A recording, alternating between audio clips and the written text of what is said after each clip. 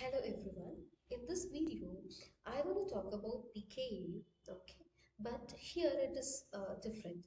We are going to approach qualitatively, not quantitatively. In my previous lecture, I was discussing quantitative approach. Okay, we just compare the values of pKa so we can able to decide which is strong acid and which is weak acid, right? Now we are going to predict. Okay, we are not going to give any value for pKa, but we are going to predict the pKa whether it's going to be low or high. Okay, let's just begin with an example. Okay, I'll take HCl. Okay, this is on deprotonation. Leaves out chloride ion. Now I'm going to focus on the chloride ion. Why? Because whether it is stable or not. Why? Because based on this we are going to predict this acid is going to be a strong acid or a weak acid. Let's just focus on the anion. This anion is stabilized, right? It can be stabilized on its own. Why? Because it's electronegativity.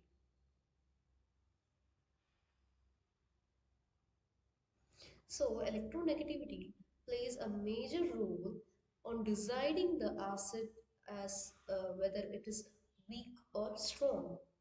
So this is stable and it is going to be, okay, whenever the anion, if the anion is stable, it is going to be a weak base, okay, and its corresponding acid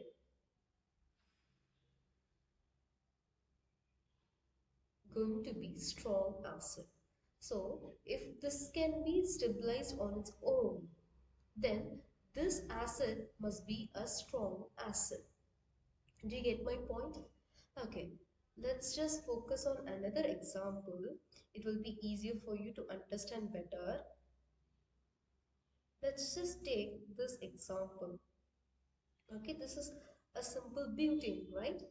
So this is on deprotonation. We will be getting this, right?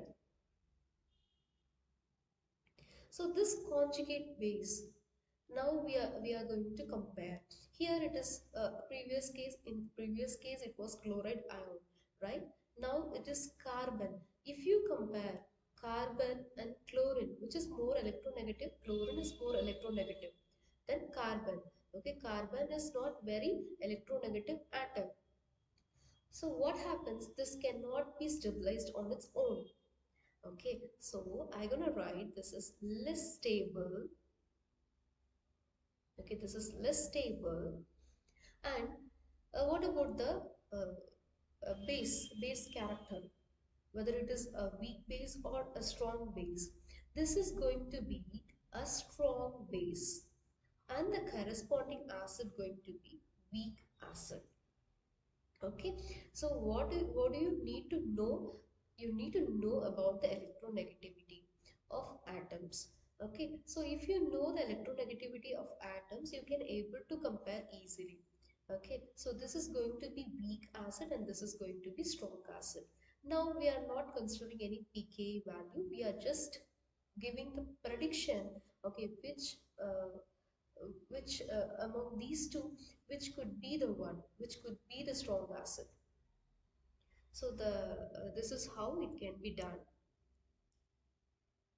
Next, I'm gonna give you another example. Okay, it's just a generalized form of this one, of about thing. Let's consider this one. Okay, now we are acidity is actually a comparison, right?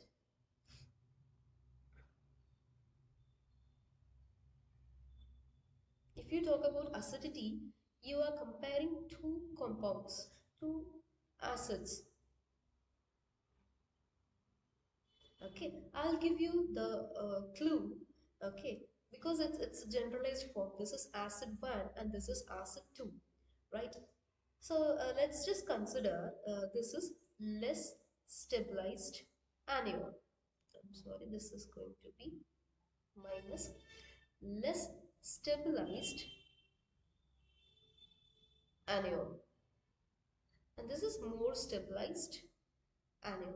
Okay, so based on the stability, you can say if it is less stabilized, this is going to be strong base, right? If it is more stabilized, this is going to be weak base. If it is a strong base, conjugate base, this is going to be the corresponding acid going to be weak acid, right?